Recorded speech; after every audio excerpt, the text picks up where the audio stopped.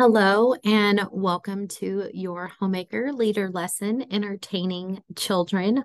I hope that most of you just finished watching the Free the Kids video.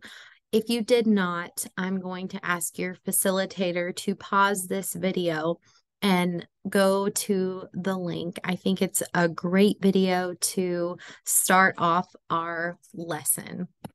So, the materials that you should have in front of you include the facilitator's guide, next, the Entertaining Children publication, the Entertaining Children addendum, which simply has two links to two videos that really drive some great points, including the video you just watched.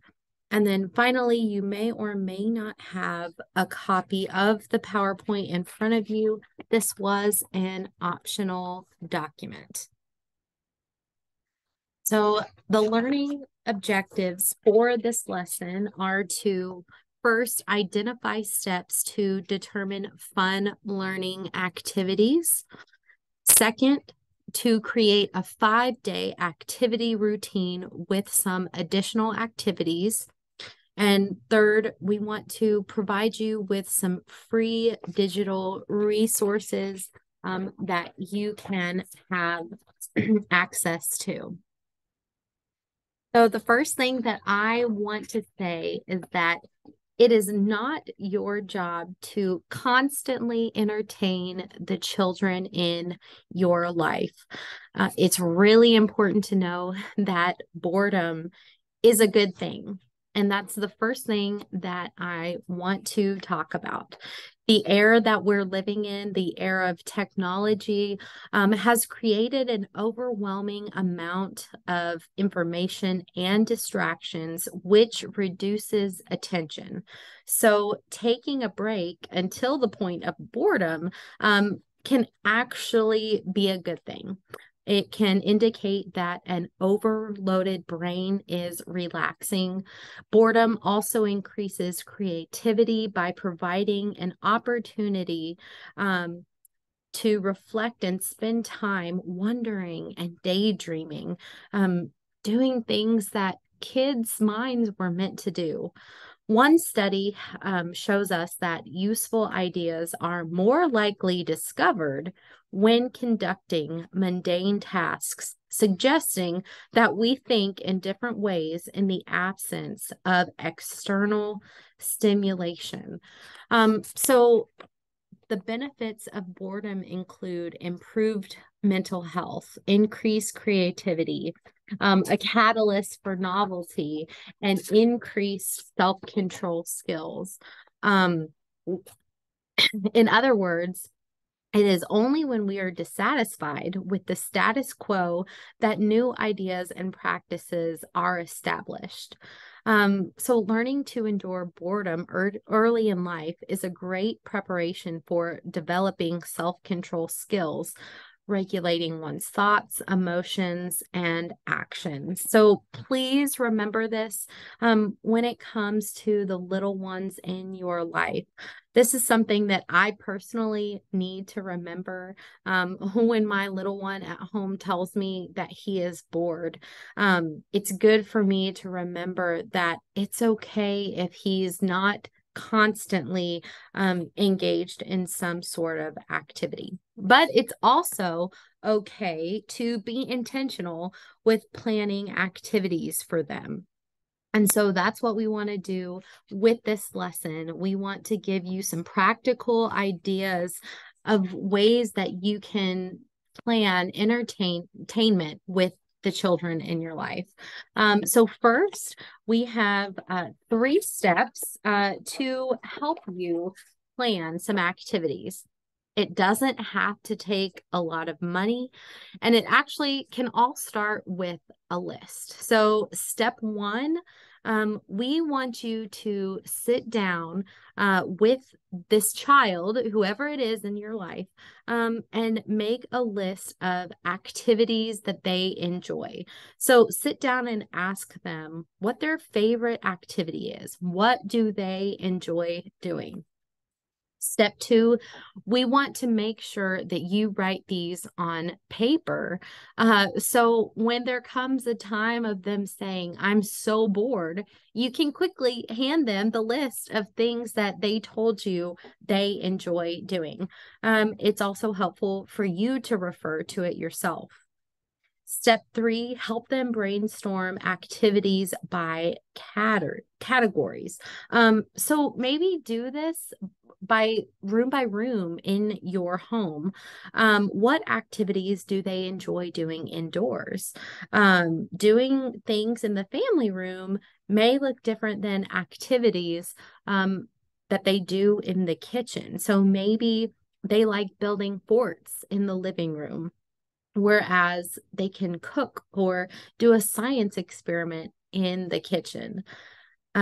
This is going to be helpful for you to think of ideas that they like to do. So in my home, our dining room is where my son likes to play school. And it's also where he likes to do Play-Doh, play with kinetic sand. That's the room that we do arts and crafts in. If it's something that's a little bit more messy, then we are fortunate enough to move into the kitchen area. Our dining room has carpet, so that's why I say we move into the kitchen where we have hardwood there. If it gets really messy, I'd rather it make a mess there on the hardwood than on the carpet. But teaching your child to brainstorm is an important skill. So brainstorming can be helpful when they begin fourth grade writing. It also is teaching them to wonder. Their brains can be creative. Sometimes it just takes a little bit of effort to help them. Once you've created a list of activities children enjoy doing, create a plan for the week. So here we're showing you how to create a 5-day plan. But if you're needing to just plan for maybe 3 days, you can adjust to your needs. But specifically for this lesson, we do want to teach you how to create a 5-day plan. So here we have an example of a 5-day plan we've created. And you'll notice that we have put a creative spin on each day of the week. So for example, we have a Move Monday.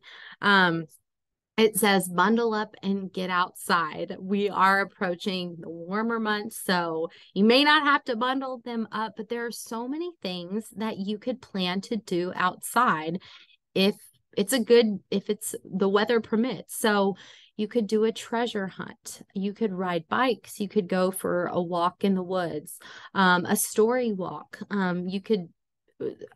The local libraries often put on these story walks, or sometimes even your local extension office. Circle back home for a book or nature show. Are you pirates on the open sea searching for lost treasure? Or maybe you're a mermaid. There are so many creative things that we can do outside. Do they have a play set that they could pretend is a pirate ship?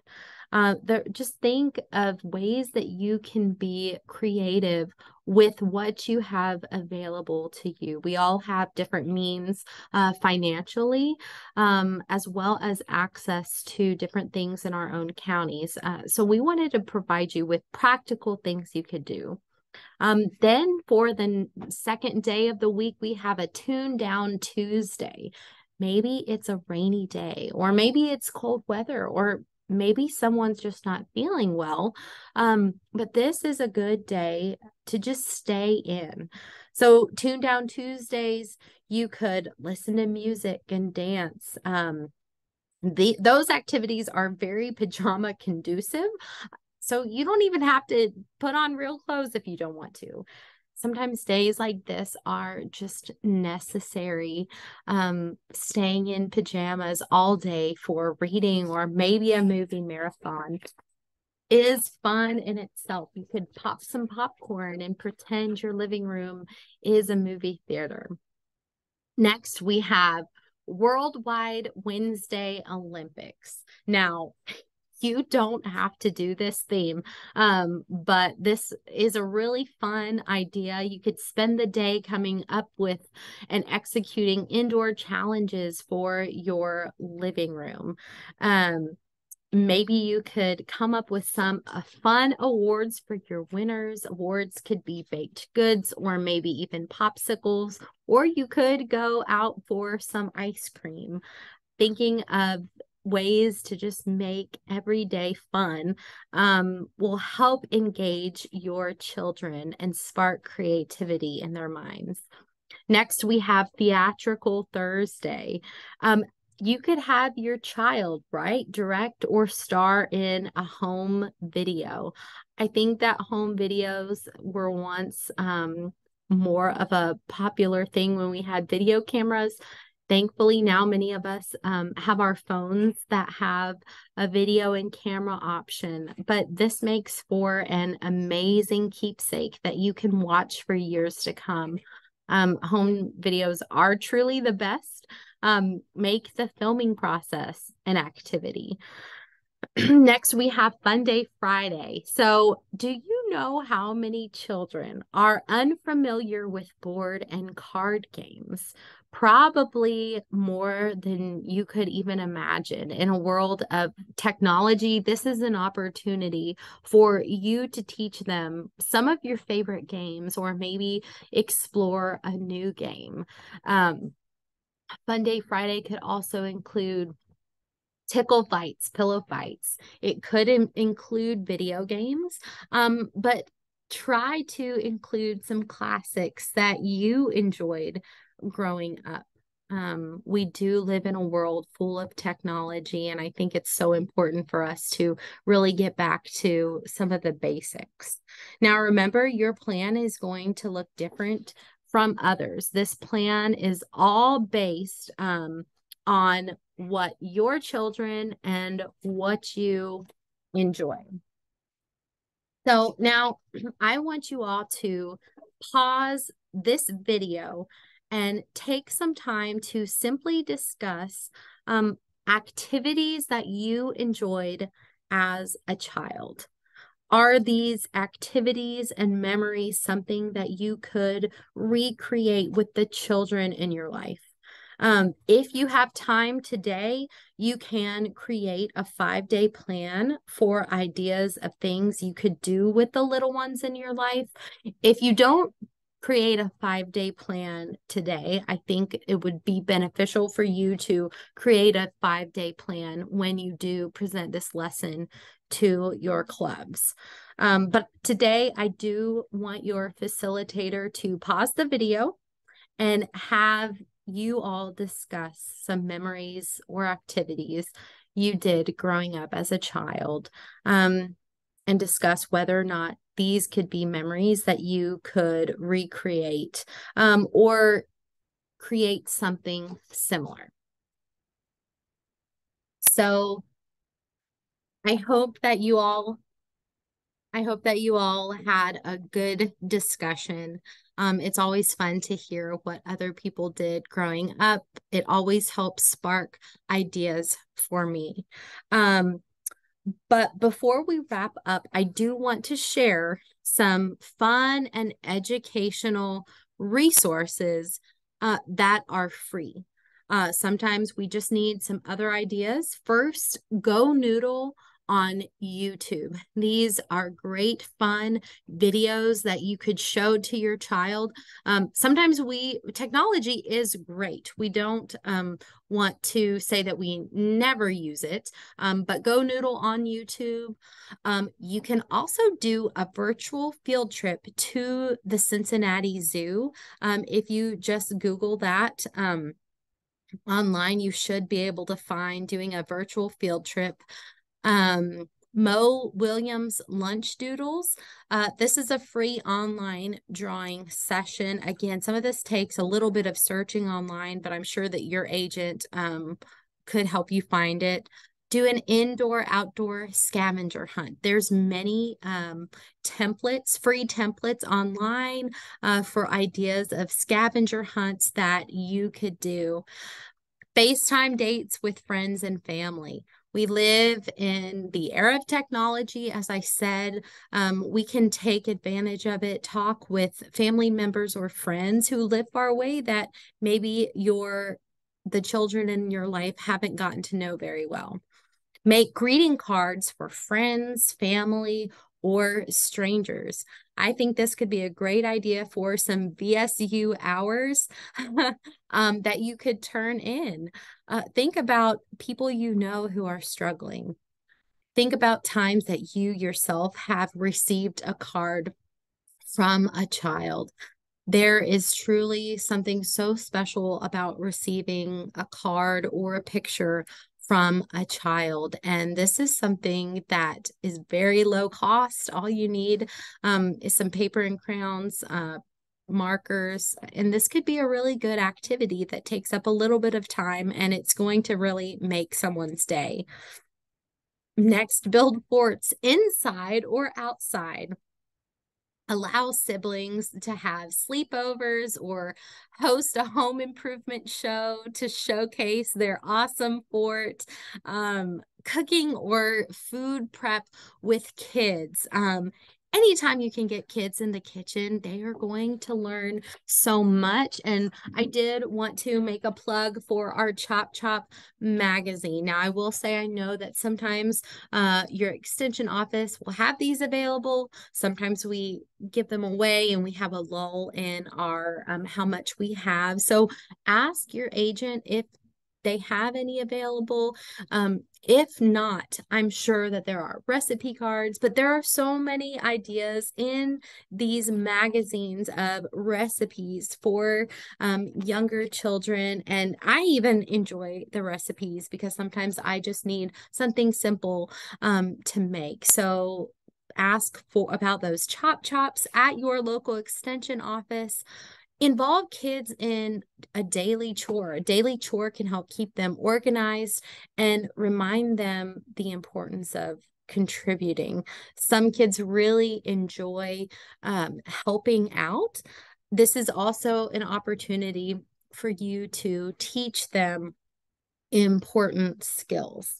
Now, if you need more ideas, maybe for a rainy day, PBS Kids is a wonderful animated, colorful site.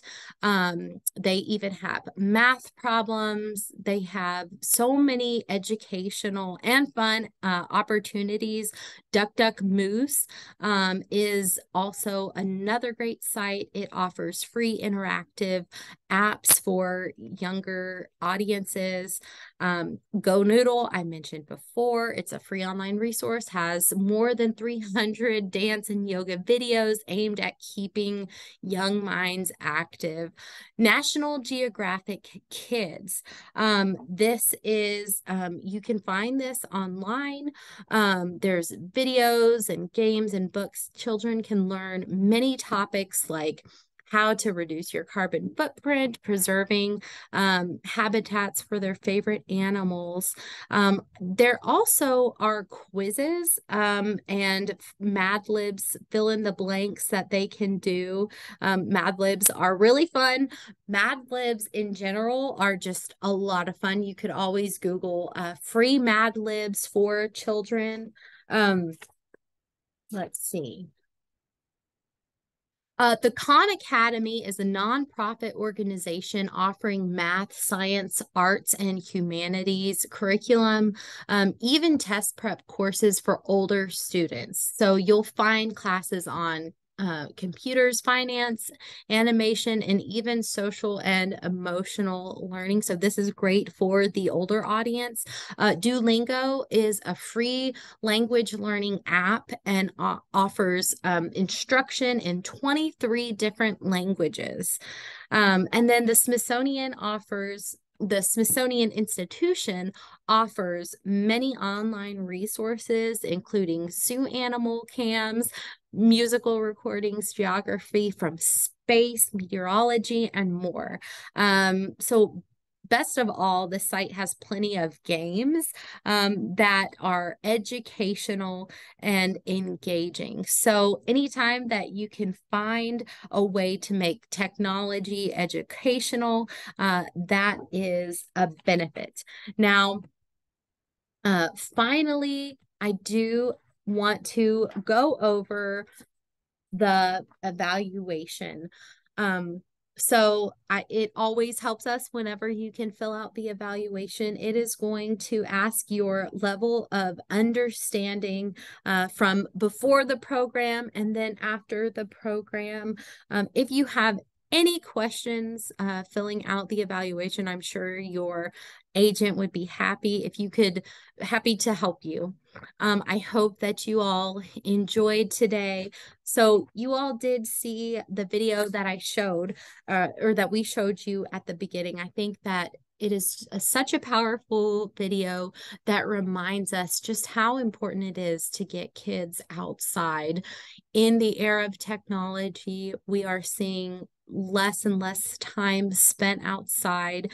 There is another great video on your addendum, the scientific benefits of boredom. That video is 7 minutes long. If you want to watch it today, you can go on and find that link. It's 7 minutes. Otherwise, you could look these up on YouTube and show them to your club. So I hope that you all feel equipped to come up with some great activities with the children in your lives. And I hope that you are reminded that it doesn't take a lot of money. There's so many ways and free resources out there, but so many ways that you can help them expand their minds and create long-lasting memories with them. Thank you all so much. And that is all that we have for today.